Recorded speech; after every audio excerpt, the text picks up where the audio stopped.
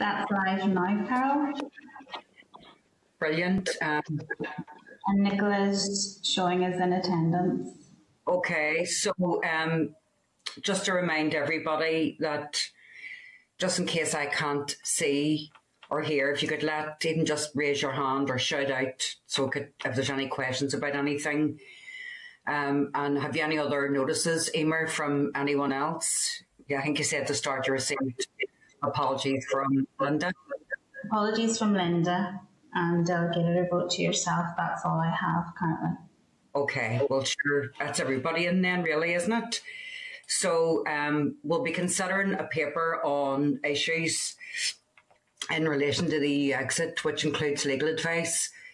So what I want to get from yourselves is agreement that we move into closed session at the end to receive that legal advice. Is that agreed? Okay, sound. We've already covered the apologies.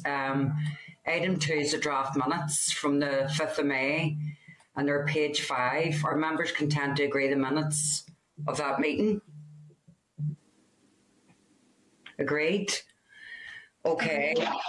Thank you. So matters arising. At the last meeting, officials were asked to provide an update on the Wi-Fi connection in the chamber. I think Jerry raised that, and certainly I come in to support him, as did others.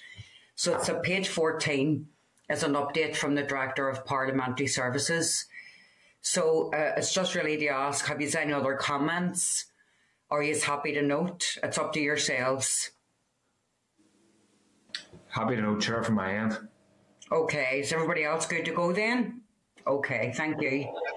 So agenda item 4 is the LCM inquiry, and it's a briefing by the Institute for Government. And you may remember that we agreed to schedule a briefing from the Institute on specific issues that we wanted to consider as part of our ongoing inquiry into LCMs. So part of this briefing will form part of the evidence being heard for our inquiry. And if you're content that it be included on the official record and that Hansard are reporting. So I just want to seek your agreement for that. Okay. So at page 18 of our packs, there's a paper from Emer. And at page 28, there's a paper from the Institute for Government on legislative consent, how to revive the Sewell Convention. So today we're joined by the joint authors of that paper, Akash and Kelly. And Emer, can we just check that we can get both Akash and Kelly onto the spotlight, please? Will do now. Thank you.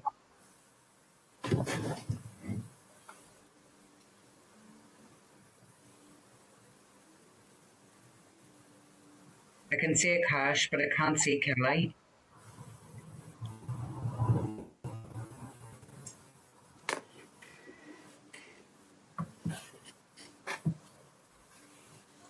I can see Kelly as well now.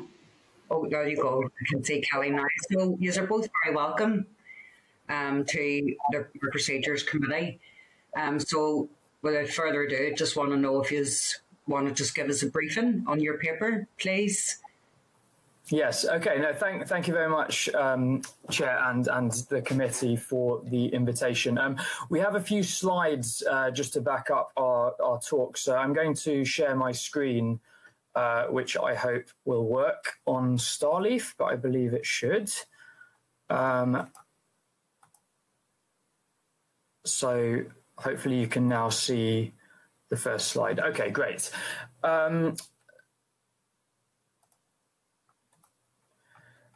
Yeah, so first of all, just to reiterate, it's a great pleasure to have this opportunity to contribute to the inquiry. So thank you for giving us this opportunity. So yeah, my name is Akash Pown. I'm a Senior Fellow of the Institute for Government in London, where I lead our research programme on devolution. I'm delighted to be joined by my colleague from the devolution team, Kelly. We'll be delivering this presentation together based on the report that, as you mentioned, we published last September now into the Sewell Convention. And that is the title of it up on your screen. So I won't say a lot about the Institute for Government, but just to be clear that we are a non-partisan independent think tank, and our mission is to try to improve the effectiveness of government across the UK. And as I say, the devolution programme is one part of it, and that is where I and Kelly work. So as far as our report was concerned that we're here to talk about and the broader issues, we decided to look at this question of the status of the Sewell Convention in the context of strains that the convention and the legislative consent process had been put under primarily as a result of Brexit. So we'd seen, of course, the passage in 2018 of the EU Withdrawal Act, and then the passage in early 2020 of the Withdrawal Agreement Act, both without the consent of at least one of the three devolved legislatures. And despite the fact that in both those cases, the UK government itself recognised that consent for those those bills should be sought because of the effects of the legislation on the devolution settlements. At the time that we were carrying out the research, there were also looming conflicts on various other bits of Brexit legislation, most notably the UK Internal Market Bill, now Act, which did ultimately proceed again without consent from the devolved level. More broadly, we were carrying out this research in a context where there was a growing sense that Brexit had exposed the vulnerability of devolution to unilateral decision-making taken at Westminster and Whitehall. And all this, we felt, had contributed to a deterioration of relations between UK and devolved institutions at a time, moreover, when cooperation was becoming more rather than less important as a direct result of Brexit, which raises questions about how to cooperate in areas formerly governed by EU law. So that's really why we started the project. And I would argue that developments since we published that report last autumn have really reinforced the importance of these issues and the importance of trying to find ways to improve and repair relations between UK and devolved institutions. And so based on our research, we developed, as you know, a set of specific recommendations for how the Sewell Convention and the legislative consent process could be strengthened. And I'm going to say a few words in a little bit about the detail of those recommendations. Before I do that, I'm going to hand over to Kelly to talk through some of the research findings on which our conclusions were based. So, Kelly. Great, thank you, Akash. Could you mind making these slides full screen, if possible? I might be the only one struggling with a small laptop screen, but I think if you get them into kind of PowerPoint mode, it might help. If not, it's no problem. Okay, great, thank you. So yeah, I'm going to briefly outline what the Sewell Convention is, why it matters, how it functions, and how it's used. I'm sure most of you will already know this, but I thought probably best just to recap. So to begin, devolution to Scotland, Wales and Northern Ireland left the core principle of parliamentary sovereignty in the UK intact, meaning that the UK Parliament retains the power to legislate for all parts of the UK on all matters, whether devolved or not. However, from the outset, Westminster committed itself to a self-denying ordinance that it would not normally legislate, that it would not normally legislate on devolved matters without the consent of the devolved legislature in question. This commitment is known as the Sewell Convention, or the Legislative Consent Convention, named after Lord Sewell, who gave this definition of it in the House of Lords in 1998. As Lord Sewell noted, the principle of legislating only with consent draws upon the precedent of the first period of devolution to Northern Ireland from 1921 to 72. During this period, there was an understanding that the UK Parliament would only legislate within the field of Northern Ireland's transferred powers by invitation, and this convention was only dispensed with in the early 1970s as the Troubles erupted. In our paper, we do actually trace the underlying principle of Sewell back even further to the government of the Dominions under the British Empire and relations with the Irish Free State. So why does it matter? As mentioned, the Sewell Convention is so important because of the principle of parliamentary sovereignty. Parliamentary sovereignty is acknowledged in the Memorandum of Understanding between the UK and devolved governments, which sets out the principles and processes for managing intergovernmental relations. This document states that the UK Parliament retains authority to legislate on any issue, whether devolved or not. Parliamentary sovereignty is also explicitly acknowledged in each of the devolution acts. This can be contrasted to federal states such as Canada, where the constitutional spheres of authority of the provincial legislatures are protected by a codified constitution, and courts can annul any federal laws that stray into these areas. The doctrine of parliamentary sovereignty, as currently stood in the UK, prevents any federal arrangement. So what the Sewell Convention does is protect the political autonomy of the devolved institutions as far as is constitutionally possible. On to how it works. Within the UK government, the rules for how government departments should proceed when planning to legislate in an area where consent may be required are set out in the devolution guidance notes published by the Cabinet Office. It includes that the departments are required to establish at an early stage whether legislation will invoke the Sewell Convention, take legal advice on this, and then consult. The steps for the devolved legislatures are set out within their own standing orders. Legislative consent votes are usually scheduled to take place before the final amending stage of the bill at Westminster, in order that Parliament can change the legislation in light of consent decisions. But there's no formal recognition of the consent process within the procedures of the UK Parliament. There's no express requirement for either house to acknowledge the passage of a consent motion or a decision by a devolved legislature to withhold consent. The absence of this direct procedural link between consent decisions and processes in the Westminster Parliament is a definite weakness of the process. But overall, it has its benefits. In practice, the main thing about Sewell is that it delivers practical benefits for both the UK and devolved governments. If we just go on to the next slide here. Thank you. It provides a simple way to ensure that the law is consistent across the UK in technical areas where there's no political disagreement about a single UK-wide legal framework. For instance, in January 2020, consent was given to the Direct Payment to Farmers Bill, which created a framework for support payments to farmers after they lost access to EU funding. On other occasions, UK-wide legislation passed with consent can be the best way to ensure consistent compliance with international obligations. So if you remember the Domestic Abuse Act, that ensured that courts across the UK are compliant with the Istanbul Convention on Domestic Violence.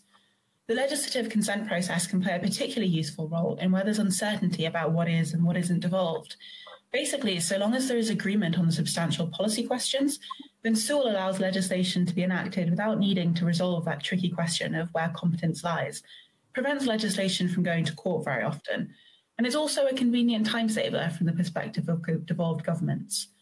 It's no wonder then that it has been used far more than predicted when established. In its first 20 years, it was used to facilitate the passage of more than 200 Acts of Parliament. This included 65 bills for Northern Ireland, which presumably would have been more if the executive had been consistently functioning. Overall, you can see that bills subject to consent motions have most frequently fallen within the remit of the Home Office, BEIS, and the Ministry of Justice. Now, if we go on to the next slide. Thank you. Before 2018, consent had actually only been withheld by one or other of the devolved legislatures on just 9 occasions, which you can see on this chart. The Northern Ireland Assembly withheld consent only once for the Enterprise Bill in 2015, which concerned a cap on public sector exit payments. In this case, the UK government agreed to amend the legislation so that the provision on payments no longer applied in Northern Ireland. So with just a handful of exceptions, the legislative consent process operated in the way that it was intended, as a facilitator of cooperation and a guarantee of devolved political autonomy. However, as Akash has already mentioned, Brexit put this process under considerable strain and bills were passed for the first time without consent. So over to Akash now for a discussion on our recommendations on how to strengthen this convention if it is to survive.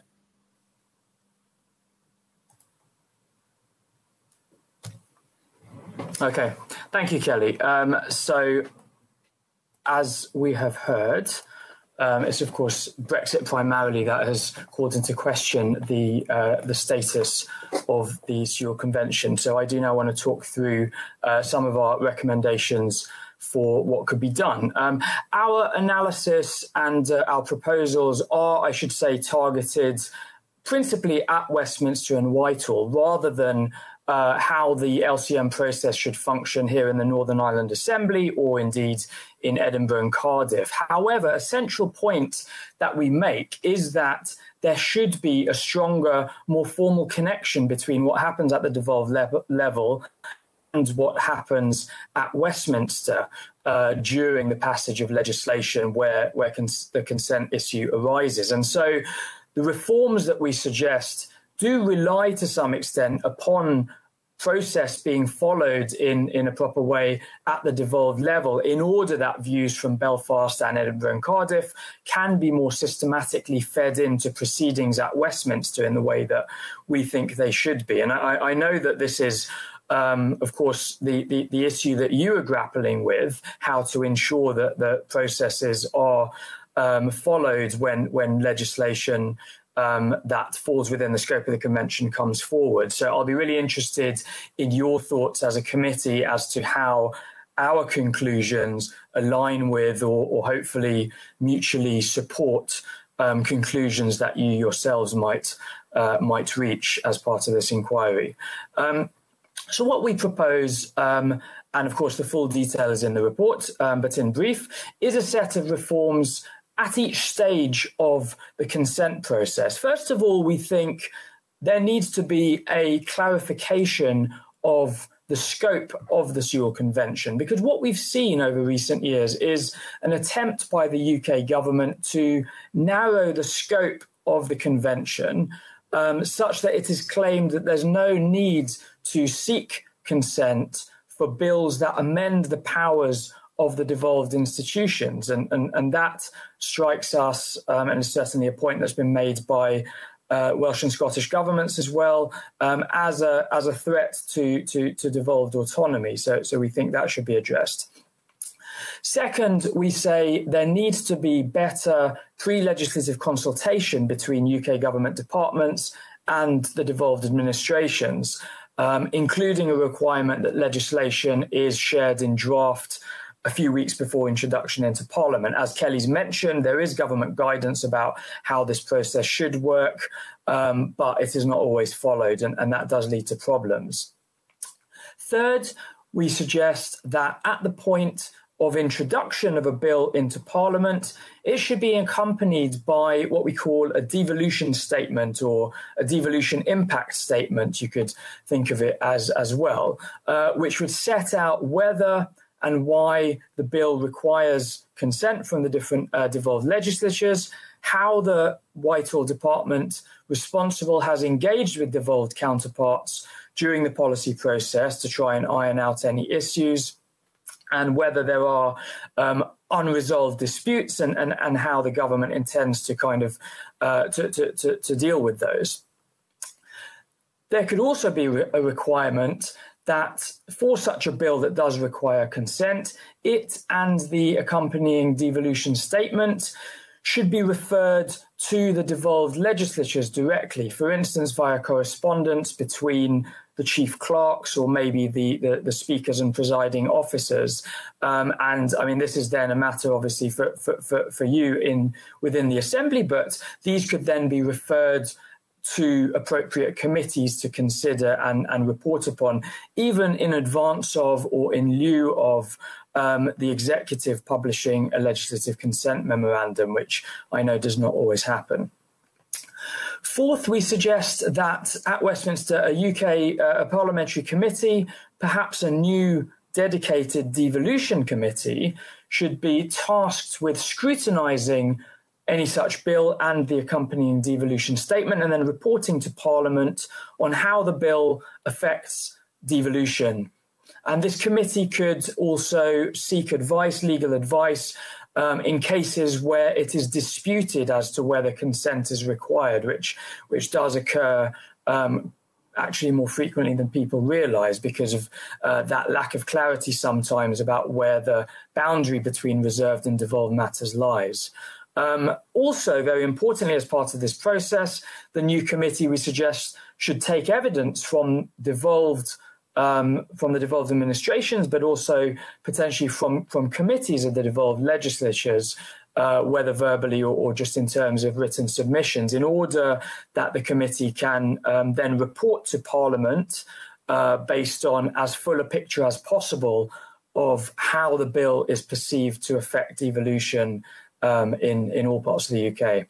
Fifth, and finally, we suggest that if the government, in certain exceptional circumstances, wants to proceed in the absence of consent, then a minister should give a statement to each house setting out the reasons why it believes this is an appropriate course of action.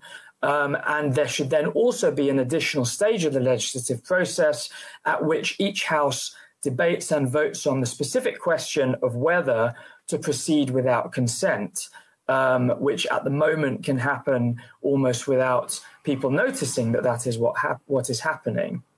And as part of that, it would, of course, be crucial to ensure that any consent decisions and relevant reports and so on from devolved legislature committees are put on the record and taken into account. So that, again, does rely upon processes being followed in the normal way at the devolved level.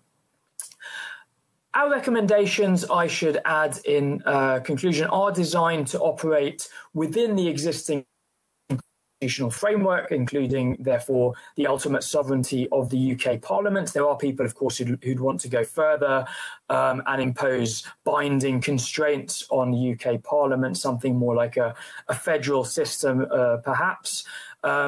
There are arguments in favour of that, but what we tried to do was to set out reforms that could be conceivably implemented relatively quickly if there were political will at both UK and devolved levels. And we do believe that if they were implemented, our reforms would improve how the process works by strengthening relations between the different institutions, by sharpening accountability of ministers in the UK government, by making it clearer when the UK Parliament is legislating in devolved areas, and by increasing awareness within Westminster of how what it does impacts on devolved issues, and also then by providing new channels for communication between Westminster and the devolved bodies. So that brings us to the end of our presentation, and we're now very interested in your thoughts and questions.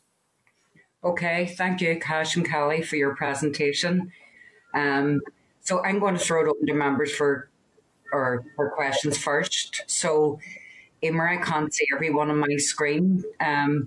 Sinead currently has their hands up. Okay, Sinead, go for it.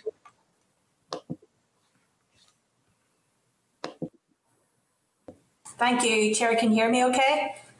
Thanks to Akash and Kelly for your presentation. I suppose I'm one of those people that would like to take it further, but I also appreciate the parameters that you presented your report in, and the solution mode that you are trying to achieve in terms of a lot of the problems that we experience, particularly at committee level, where timing is a huge issue.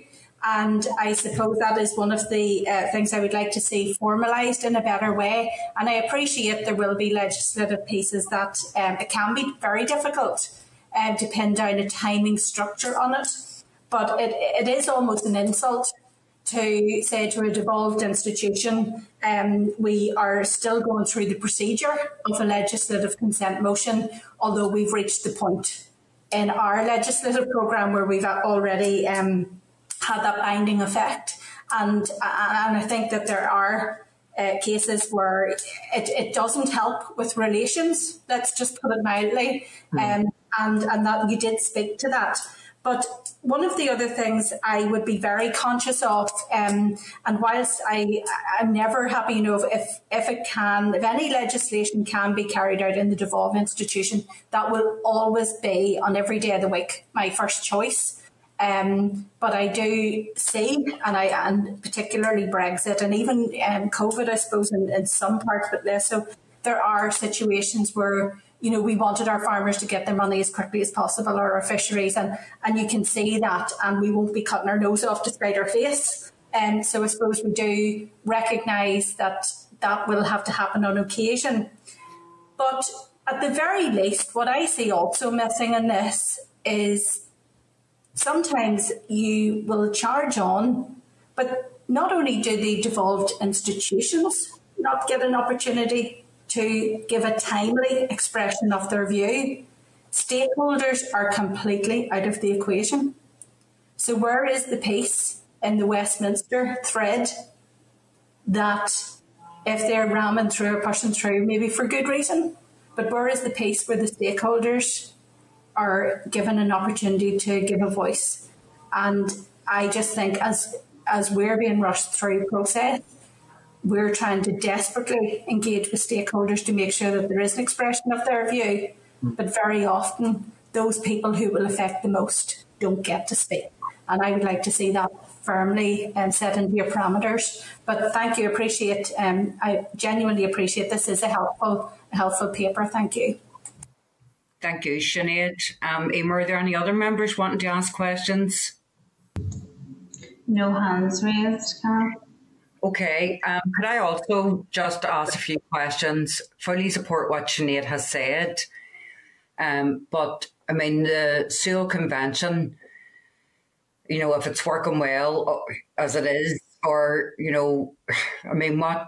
how would you strengthen accountability from the British government to the devolved institutions other than, you've put out very helpful recommendations, but what is your feedback in relation to if those recommendations are actually going to be properly considered? Because there's obviously disconsent across all the devolved institutions regarding this.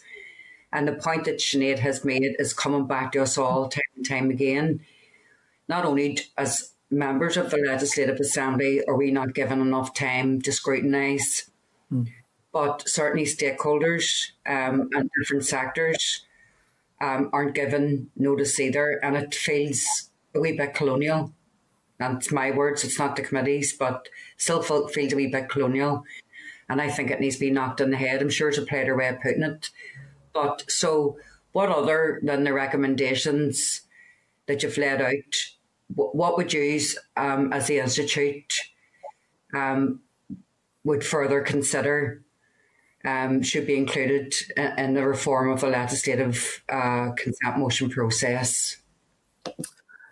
Okay, yeah, thanks very much for those questions. On the timing issue, that I appreciate that is a frustration at the level of the Assembly when bills may suddenly be rushed through and it's not clear exactly how long you may have to consider the consent issues and at what point it therefore makes sense for you to look at the bill and to report on them and so on.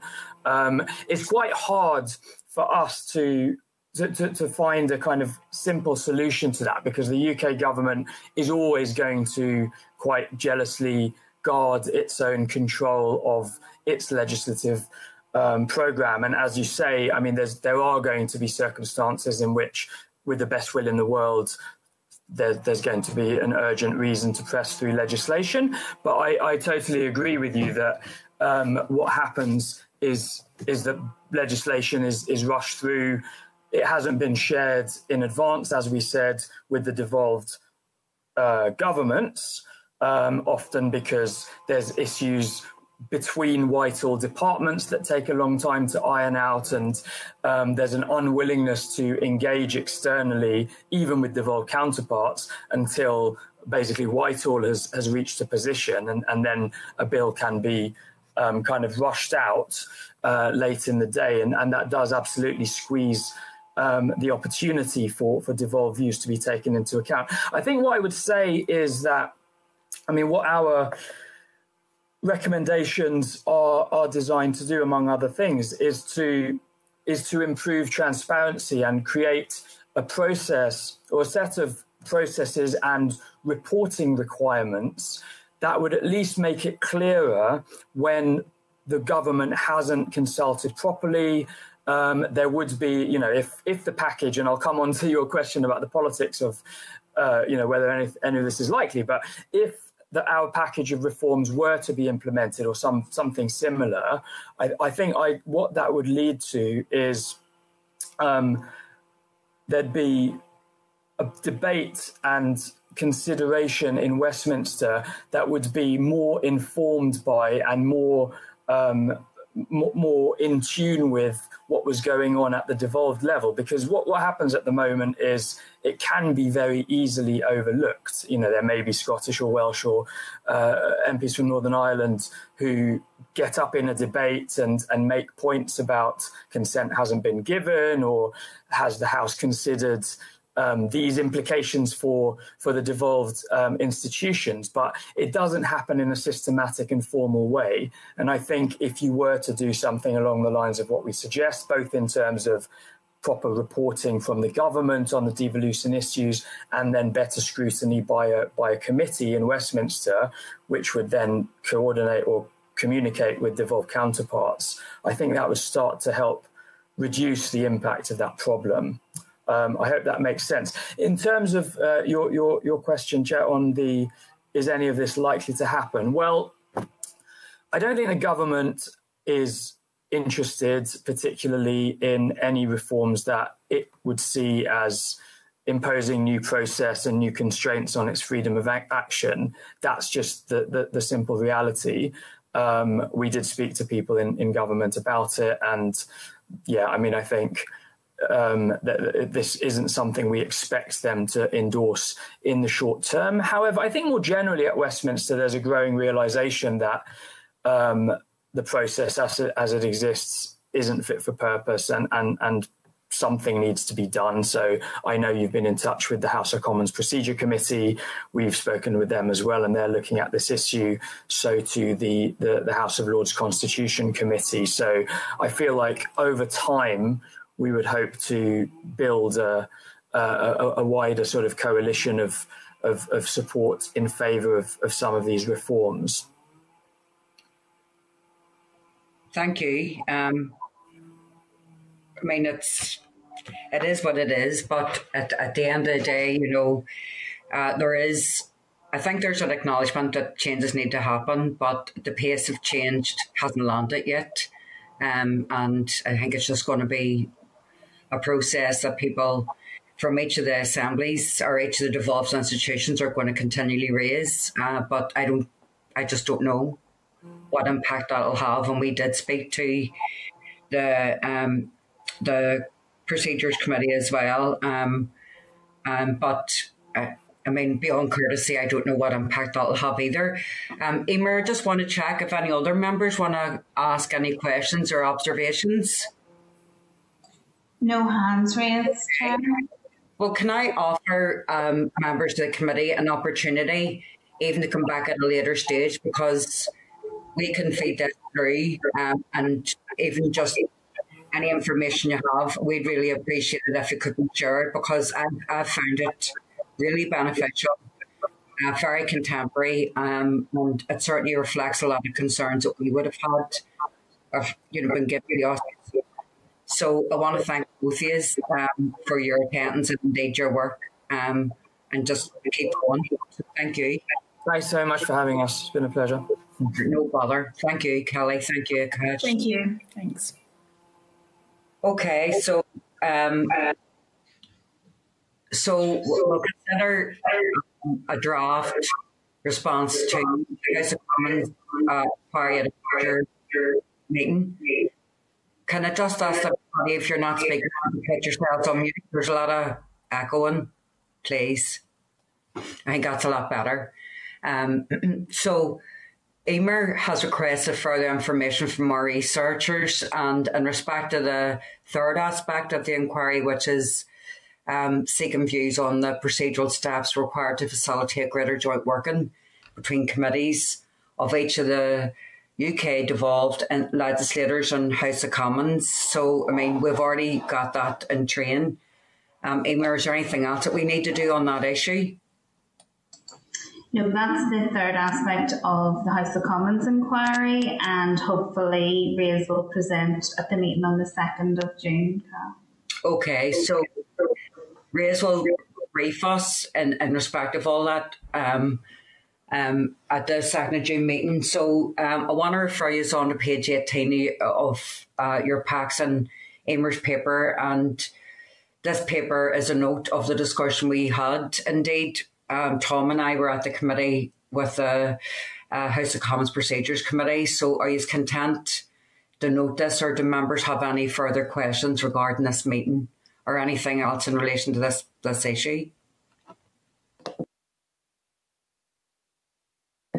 No, everybody's content. Okay. So at page 71, so it's agenda item 5, it's the NDNA simultaneous interpretation. And to remind us all that following a briefing from the Assembly officials to us, we asked for additional information on a number of issues. So at page 71 is a paper from Emer, and at page 74 is response from the Assembly officials. You will also have seen from the table papers that we got as well as response in relation to the NDNA commitments, a response from Deirdre, the Minister for Communities, regarding an update in sign language bill. And the Minister has indeed confirmed that a bill will not be introduced in the current mandate. So I just want to ask members, are they content to note the correspondence from the Minister? Or are there any questions regarding this? We've got Gareth, Simon, Susie here. If you are asking any additional questions, more so on the simultaneous translation or interpretation, that's why they're here. So first of all, can I ask you just to note the correspondence from Deirdre? Okay, noted. Go market for that. So we've got Gareth, Simon and Susie here in relation to the simultaneous interpretation. And what we need to do is to seek your views on whether provision for this interpretation should be made available in the Assembly. So you may remember we had a couple of options. And we're looking at if we are agreeing that there is simultaneous interpretation, then there are a number of issues that we need to consider. So, we discussed, and I still feel it's a bit convoluted, but should be active or passive? Should it be simultaneous or consecutive? Should it be spontaneous or by agreement? And so that's A. And then B, as part of the decision making, we need to seek the views on whether we are content that the Assembly Commission should determine any other necessary arrangements in relation to how how this system would work in consultation with the committee where appropriate. So I'm going to open it up for members for questions. First of all, Emer, it might be worth reminding people what is active or passive, what is simultaneous or consecutive, what is spontaneous. If we could do that before we move to decisions, please. Do you want me to run through that, Chair, or would you like me to bring up Simon and Susie? Well, whoever can make it straightforward. So Emer, throwing that and kicking that back to you. I'm happy to be corrected. So active is where any language spoken would be translated automatically into all of the other languages. So if someone is speaking in Irish or Ulster Scots, there would be a translation going on back into English and into the alternative language, whereas passive is, if you remember, Simon discussed at the last meeting the fact that there is an assumption made in other legislatures that there's nobody who just functions in English, no monoglots, everyone understands, or nobody just functions in another language, everyone understands English. So, and that's the system and the approach that has been taken in Wales, in Scotland, and currently in the Arctic. So, that's what passive is. It means that it would be translated into one other language rather than all of them. Okay. Simultaneous is what goes on, it's at the same time as, whereas consecutive involve stopping and starting. So somebody would finish a sentence and then it would follow. Yeah. And spontaneous is live. So as it happens, what currently is facilitatable in the chamber at the minute with the booths, whereas by arrangement would be maybe, for example, indicated in advance via the business committee or the business office, or committees to committees if a member chose or was planning to speak or receive evidence in another language, then that would be by arrangement. And then the last item in terms of how broad an audience is about whether or not it needs to be fed through to broadcasting. Would it be to all committee members? Would it be in Hansard? It's how wide a remit would the translation, the simultaneous interpretation then need to go? So I'm correct in saying, Emer, that at the minute it's spontaneous and it's in the Hansard. That's what happens at the minute. Yes, and at the minute, Simon can keep me right. It's generally greetings or introductions or endings rather than full discourse. So at the minute, what happens is simultaneous and passive on those occasions where an alternative language is used. Okay. So I'm going to open it up to members for comment. Jerry has his hand raised. And we've got Jerry, we've got Tom. Who else is in after that? Sinead. So Jerry, Tom, Sinead. Jerry, go ahead. Thanks, Chair. Thanks, Emer. Simon, I suppose yourself, maybe just a question. I mean, I know Wales is normally held as the model for sort of smaller minority languages, certainly sort of UK and Ireland. Has there been any consultation with sort of Irish language organisations, Simon, either by yourself or other bodies in the Assembly to try and ascertain, what is the best approach in terms of, promoting the language, obviously, but also being sort of practical within Stormont and this mandate? So are you aware of any consultation in that regard? You may have said last week, but I think I missed that. So just a bit of clarity on that would be helpful. Thanks. Chair, we've spoken with the other legislatures. Jerry, we haven't spoken with, at least we haven't in Hansard, where the service sort of has resided. We haven't spoken with any other language bodies because, in a sense, we haven't a lot to speak to them about. If you understand me there, we need to steer as to what the Assembly wishes to provide, and then it'll be our duty to go and provide that. So we haven't. But as I say, we have talked with the Houses of the Oireachtas. Indeed, I had an email from their head of the translation unit last night, which was very helpful. And we've talked with Wales about how interpreting could and should be provided. We will. Sorry, I should have. I mean, once if a decision is made and we need to ramp up what we have, we will undoubtedly have to talk to organisations somewhere along the way, because you'll have seen in the paper from Gareth that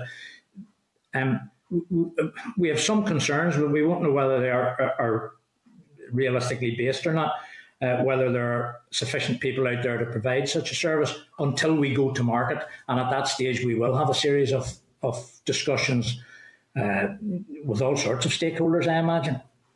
Yeah, thanks. Just quickly, Chair, I think the reason why I asked was obviously, we're to determine the sort of procedures and how obviously the Assembly functions, but people who are sort of experts in the language would maybe pick up potential issues that could emerge. So I think it would be worthwhile doing that as soon as possible, but I appreciate those comments, Simon. That's me for now. Thanks. Thank you, Jerry. So we've got Tom, Sinead and Gary after that. So Tom, over to yourself. Okay, thank you, Chair. And again on this issue, and I think, it's a commitment within the NDNA, as there are a number of other commitments in the NDNA. And I think members will all appreciate that this very sensitive issue in a number of ways. We can all stand back and say it's politically sensitive, but it's also maybe financially sensitive at this particular time as well, in bringing something like this forward. and we see later on the paper about the costs associated with it. We did talk about that last week, or sorry, the last meeting. And we take all that on board. And maybe, to me, this seems to be as if we're, for, I suppose, an expression in my part of the world, where you're putting the cart in front of the horse. And I think what we need to do maybe, and I would like to see this being passed over to the Party Leaders Forum, so that we have a clear understanding that the parties within the Assembly and within the Executive are content for this to be brought forward at this particular moment in time. At the moment in time that we're bringing forward, these are all issues that are to be, needs to be threshed out, if you like, as to what type of a system we want, and whether they want a spontaneous or passive or whatever. That's all part of the process in bringing it forward. But I think before this is brought forward, we need a clear understanding from within the committee that this is something that obviously the party leaders are satisfied with, to bring it forward at this particular moment in time. And that is why that, I would be happy to propose that this we refer this to the Party Leaders Forum, and ask them to consider this and then to come back to us. And then we would know then, and would be in a better position to know that if it was their agreement that this was the time to take this forward, that at least whatever we were doing, it wouldn't be something that would be lost, but it's something that the committee would be doing and would be taking it forward, knowing that they had the support of the party leaders from the Party Leaders Forum on it. And Chair, I would make that a proposal, obviously, to put it in that direction at this moment in time. One other thing I would like perhaps maybe Emer to do, if the committee were in agreement with this, and that is that within NDNA there are a number of commitments, or a number of issues within NDNA, of which culture and language is one of them.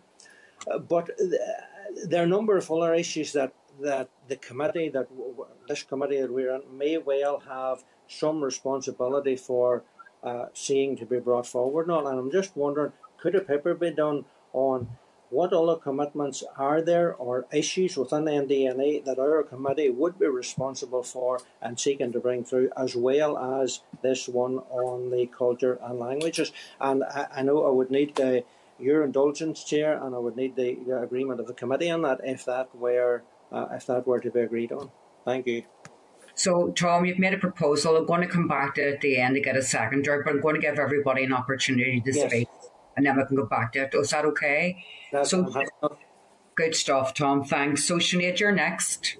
Thank you, Chair, and I appreciate Simon being here. I suppose I'm just trying to find the logic in the sequencing of what's happening here, and wearing purely my procedures committee hat in terms of, is it the role of the procedures it's quite clear, and it stipulates quite clearly, it's not open for interpretation, what was agreed in the New Decade, New Approach. So I presume that in a way Tom, is the expression of leaders, but I do take your point about in this moment in time. Obviously a lot has happened and currently is ongoing since that New Decade, New Approach priority was set.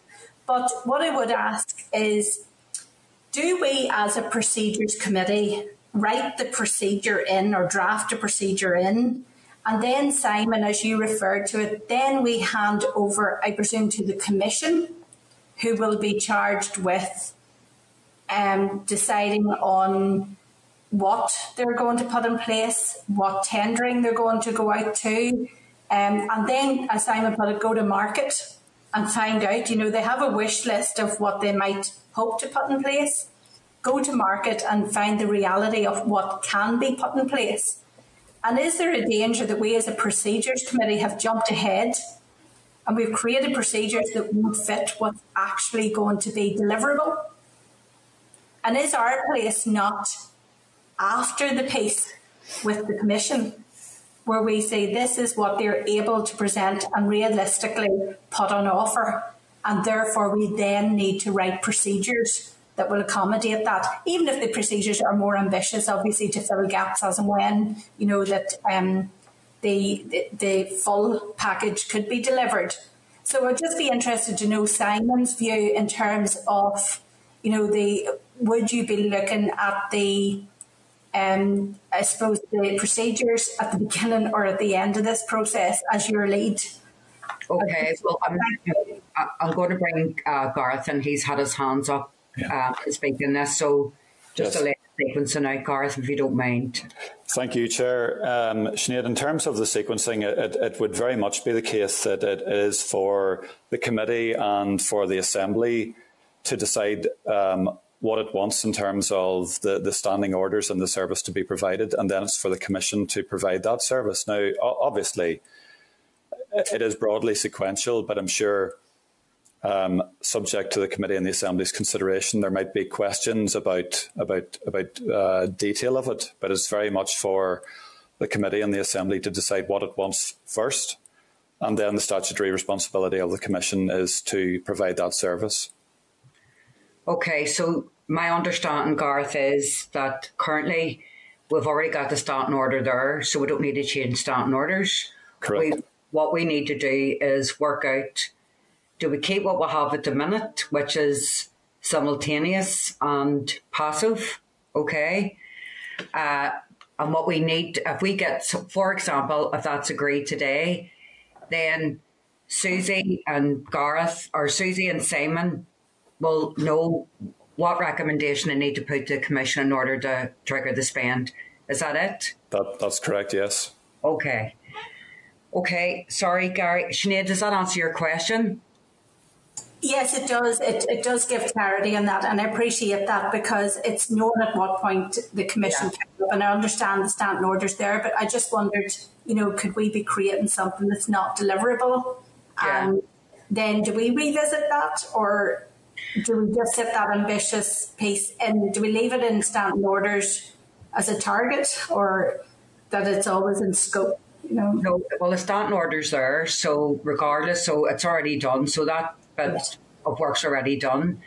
But because the NDNA has obviously came well after the standing order, which included interpretation, simultaneous interpretation, what the Commission need to know from us is what sort of interpretation are we going to ask for or agree upon in order so they can go out to market.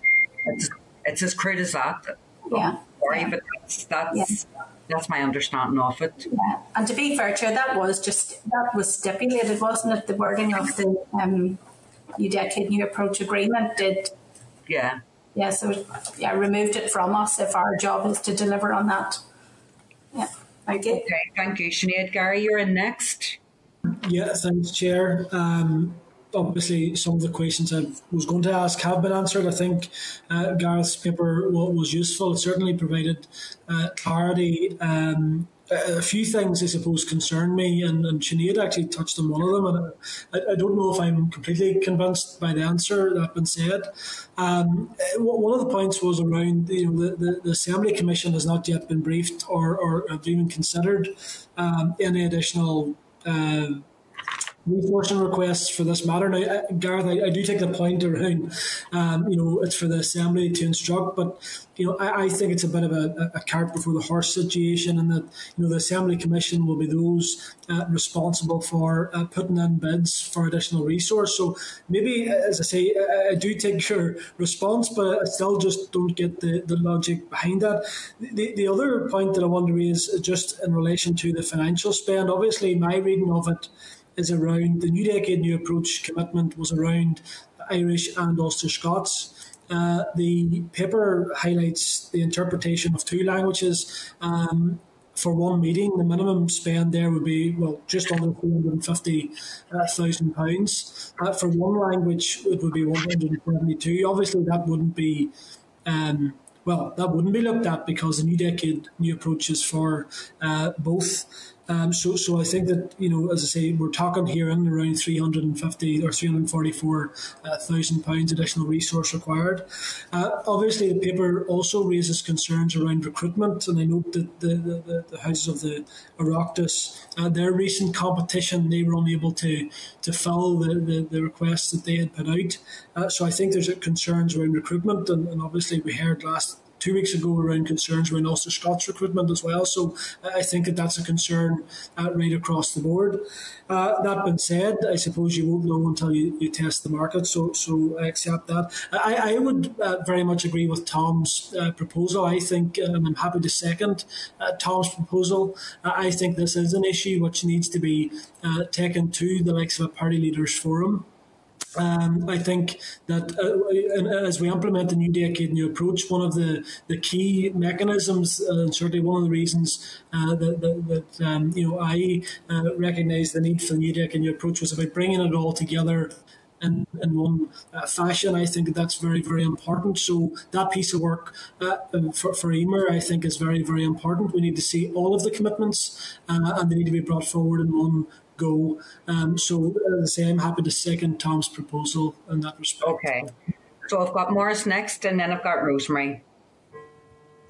Thank you very much, Chair. I think Tom and Gary have raised the concerns and I would support them in that. But to make a decision, you've got to have all the information, and I would be keen for Simon to share the information that he got from the Oireachtas in Sinead in Wales with the committee members so that we could maybe be more informed as to what they're doing in other legislations in other places. Would that be possible, Simon, that we could have, doesn't necessarily have to wait until the next meeting, if we could have it between now and the next meeting as an information piece? In a sense, we've provided sort of an overview of what happens in the other two places that Gareth has in this paper and in the previous paper. I'm not sure what more information that we can offer. I mean, if there was something specific, Morris, we certainly could, but we know that roughly the size of the pools of people we have. We know the money that they pay them.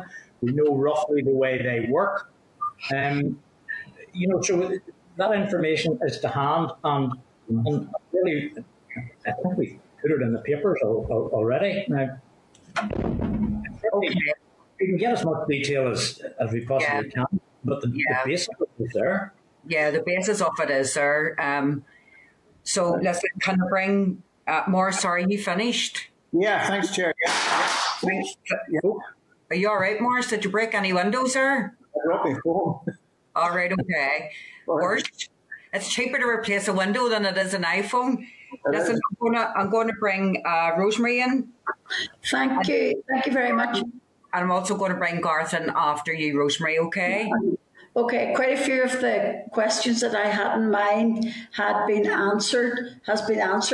Yep, I think we need to look at the party leaders. We need to maybe involve them in helping make a decision or look at it or bring it to their attention anyway in relation to the languages. With regard to the Commission, I'm afraid I must agree with Sinead there. I think we've got to, it would be worthwhile maybe discussing this with the Commission, with the Commissioner, to make sure that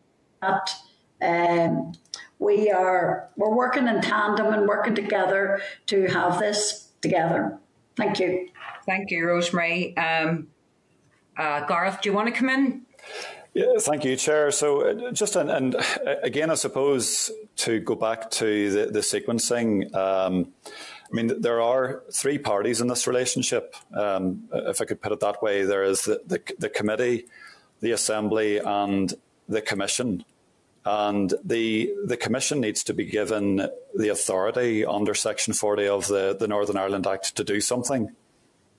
And that authority comes from the Assembly via a motion suitably worded under Section 40. So there are three parties, and obviously the role of the committee is to look at, well, how will this work?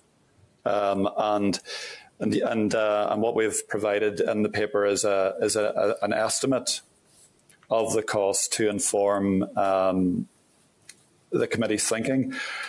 And if I could just go back to there was in relation to the one language or two languages, I think there's a nuanced point there in terms of passive, and I've set that out at paragraph 20 of the paper. and I suppose I've been quite blunt and I've said, whilst it may be a statement of the obvious, a passive Ulster Scots interpretation service is not currently required because there are no speakers at this point in time. Active, of course, is a very different matter. But at this stage, I'm not aware of, and there has been, as Simon has said elsewhere in the paper, there's been no use of Ulster Scots other than the odd colloquialism since Jim Shannon left the Assembly a number of years ago. Gareth, that's helpful. Thank you. Emer, has anyone else indicated? I think Nicola has indicated. And yeah, Chair. Yes, sorry, go ahead. Thanks, Chair. Listen, thank you, Gareth and Simon and Susie. That's clarified a lot there. I think, as I said, our last meeting, this service has been long overdue. So I would actually like to propose that we do go ahead with simultaneous and passive translation. I think it's time that we do. So that's my proposal for today. Thanks. Okay, and Sinead, you're looking back in as well? Yeah, thank you, Chair. I suppose it's one thing agreeing, but looking down the list, and thank you, Gareth, that procedural part was really made clear when you talked about the three actors and the process. So the motion that would have to go to the Assembly that would trigger the Commission then taking action. In terms of then the wording of that motion, because I do hear other colleagues here, and I genuinely do hear their concerns. Is there room in that motion or the wording of that motion that we could ask that they liaise with the leaders group? Because that would be something that we could put into the motion that would maybe satisfy the concerns here. Thank you. Yeah, because I think there's two proposals here, Sinead, and everybody else. We're going to have to vote on both. And then depending on what the outcome is, there needs to be a motion drafted. And at that stage, it will have to go to the Assembly in order for the Commission under Section 40 to be able to do anything. So, I mean, that has always been the way this committee has worked. So apologies if I've left that out. Jerry, you're looking in? Yeah, Chair, I was just going to second Nicola's motion proposal. Okay, so thank you for that. So, Tom, do you want to, since you made the first proposal and Gary has seconded it, can we just get the wording of your proposal? Because to be fair to everybody, I think it's just coming down to two proposals. I think we've got as much information as we need, and we've had, I think, without prejudice of chairing the meeting, I think everybody's been given a fair opportunity to have their views. So unless anybody has a third proposal, I would just like Tom to repeat what his proposal is, and then we can just put that to a vote, and then we can get Nicola to repeat her proposal, and then we'll put that to a vote. Is that okay? Okay. Thank you, Chair.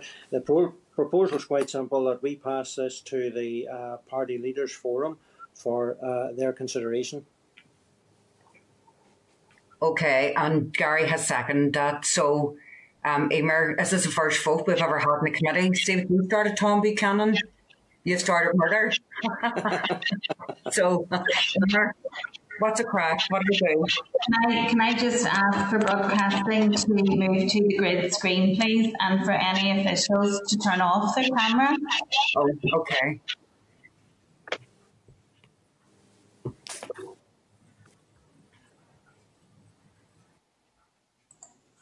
So can I ask members, if you're raising your hand for the motion, to raise it up beside your face if possible? So first of all, for the proposal of passing to Party Leaders Forum for their consideration, those in favour? Gary, Tom and Rosemary, thank you. And those against? Sorry, Morris, your camera wasn't on there. Can I start again? See, to be fair, Emer, I prefer you done that again. Okay. So for the proposal from Tom for passing the issue to the Party Leader Forum for their consideration, those for? Rosemary, Tom, Morris and Gary. And those against?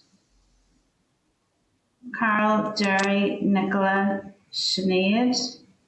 And Linda. And Linda. That is carried. That is against? Yes. Not carried. Okay. The second proposal? Okay, I propose that the committee moves ahead with the simultaneous and passive interpretation service. Simultaneous and passive interpretation. Yeah.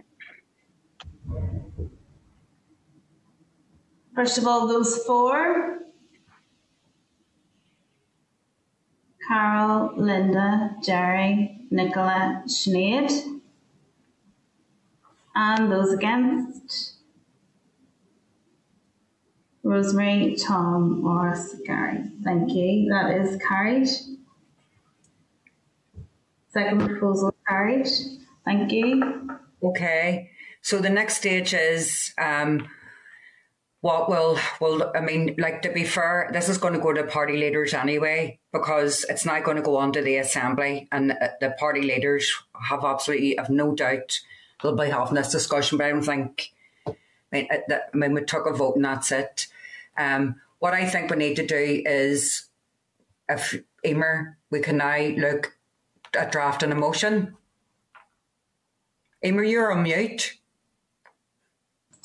Pardon me. Sorry, Chair. There's a second part, should there be a motion passed, which was seeking the committee's view on whether it was content that the Assembly Commission would determine any other necessary arrangements.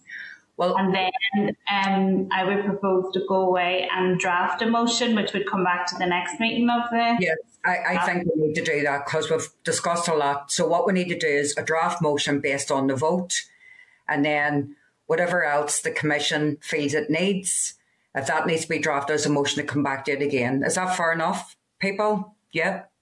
Okay, thank you. Gary just has his hand raised, Carol. Who, Jerry? Gary. Gary, sorry, Gary, go for it. No, Chair, it was just a point of clarification. See the vote that was just taken in relation to the passive simultaneous? Yeah. Is that, I appreciate that it's going to be now, a motion will come forward and that it will be a matter for the Assembly Commission. But just to clarify, that proposal was based on 2 languages. Is that what the proposal is based on? No, it's not. Garth, going by your paper, it's, well, no, it was just for Irish, because at the minute, the Commission and the Speaker's Office haven't determined that there's any Ulster Scots speakers in the Assembly. However, my understanding is, should that change, then that facility will have to be catered for. To be honest, Gary, it's exactly what we have at the minute. The only difference is here, everybody getting headsets in the Assembly. That's the only difference here. But Gareth will bring you in for wiser counsel.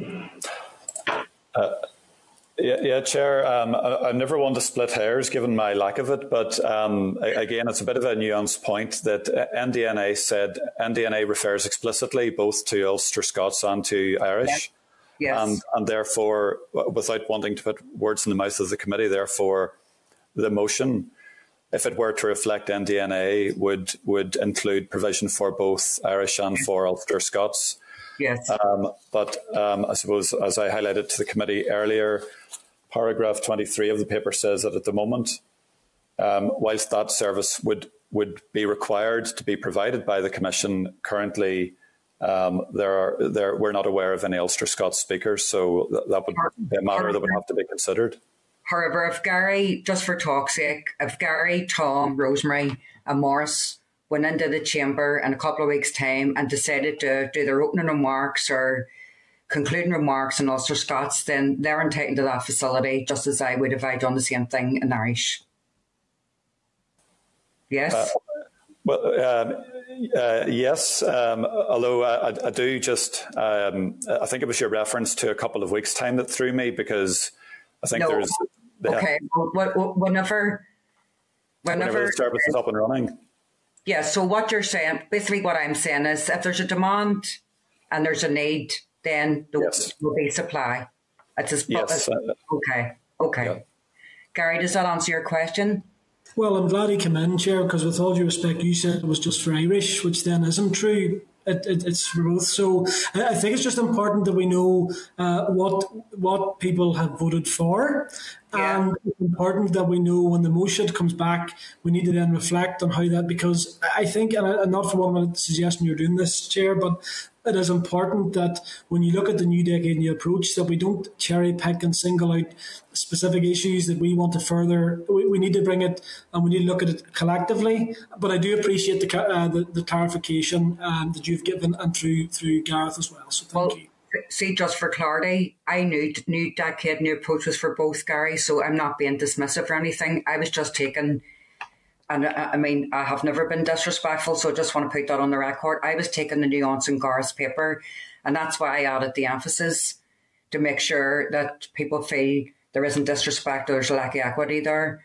And the second proposal that Tom made, which I want to come back to if we've concluded in this item, I want to come back to at the end because it was the ask for a list of all outstanding NDNA commitments, because if you remember, we've been asking about this ad nauseum and TO haven't bothered themselves getting back to us, to be frank. So the only person responded to us has been the Minister for Communities, but we'll persist. But I want to come back to this at the end because he made a proposal.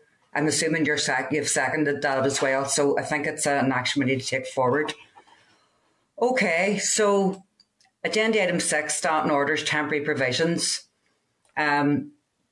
So again, we're looking at as we called them, temporary provisions in light of the pandemic and a potentially agree a motion to extend these standing orders again.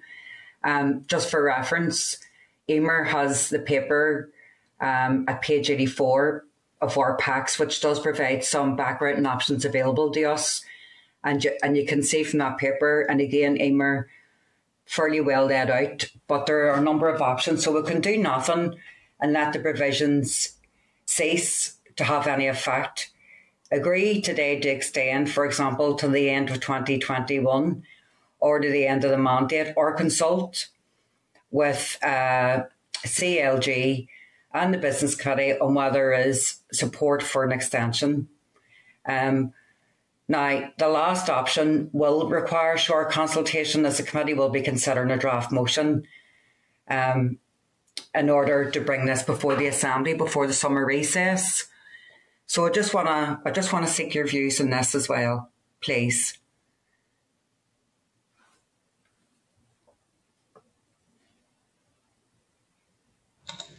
Gary? Yeah, thanks, Eamon. Thanks, Chair. My suggestion, I think we should consult with the Business Committee and the CLG. I think that it would only be fair that, look, all parties are represented in the Business Committee as well, and I think that the chairs would have a fair reflection, we have an opinion. So I think it doesn't have to be a lengthy exercise, it needs to be sorted, but maybe do a short consultation with those people, maybe. Fair enough, Gary. Anybody else have any other? Do you agree with or to have a different opinion? Sinead wants to come in. Sinead, go for it. Thank you, Chair. Yes, I think consulting is probably wise, and unfortunately, we can't say we're out of COVID just yet. So, it would be wise for us to just hold our position and consult with others. Thank you. Thank you, Sinead. Is that the view of the committee then? Yeah, we agree to do that. Okay.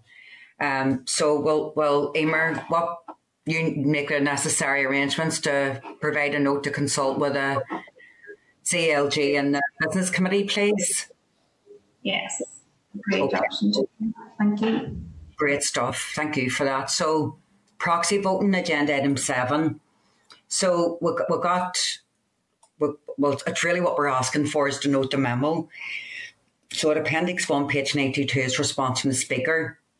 And members may remember that the Speaker has raised this a number of times regarding concerns that the give serious consideration to and approach cautiously, which I just want to put in a record for Gareth and the rest of them. We do that with everything, so you can tell the speaker that. I'm only joking. But we also need to know if it is to include unforeseen circumstances. And we had some discussion about this a while back. So I just want to get your position on this. Emer? Sorry, it was just to also draw, we had some late additions in their tabled items responses as well that came in, a different response from Sinn Féin and a further one from Alliance. Just Okay. So Emer, for clarity, take us through what the central tenets are from both responses, please. So in general, it is approving of the parental leave policy position for permanent proxy voting, as well as long-term illness, and urging more than caution, really, that maybe guidance, or if the committee are minded to continue on with unforeseen circumstances as its policy position, and that's agreed, that it would need to be defined. So there would need to be further work undertaken, and that it would be defined what kind of circumstance would be included. I can't find an example yet at this stage of such a circumstance in use in other legislatures. I'm happy to go away and look. Well, could we do that then? If we could try and look to other legislators for what unforeseen circumstances were, but in the meantime,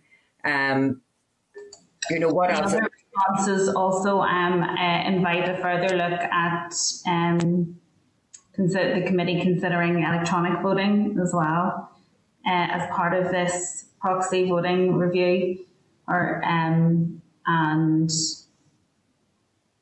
there are a couple of the party responses that are not keen to extend proxy voting beyond the COVID circumstances. Okay, so is it fair to say then that we need to get additional information before we actually put this to a vote? We need to get information on unforeseen circumstances. And Emer, if we could provide it in terms of, each of the categories and what each of the parties responded to, and then we'll bring it back to a further committee meeting. But conscious that we need to try and make a decision before summer recess. Is that fair enough, everyone? Yeah, okay. Emer, are you happy enough with that? Yes. Good stuff. Okay, so and if we could just keep the speaker informed of what we're trying to do, just as a matter of courtesy, and that we are being cautious, we are giving it serious consideration, but we haven't quite completed the information that we need to have in order to make a decision. Okay, so agenda item 8, correspondence, at page 102 is the latest publication of the Human Rights newsletter. So can I agree that we just note this item? Okay. Our forward work programme. So we have our forward work programme there. So just to seek agreement on that, just to continue as is. Okay. There's no chairperson's business. Does members have anything under AOB that they wish to raise? No? Okay. So before we go into closed session, the time and date of our next meeting is Wednesday the 2nd of June at 2:30 via Starleaf. So Emer, I just want to thank everyone. I want to thank the officials on the call. I want to thank yourself for your work. And if we could just now move into closed session and just wait for confirmation of that. Yes, Emer? Assembly, Committee Room 29.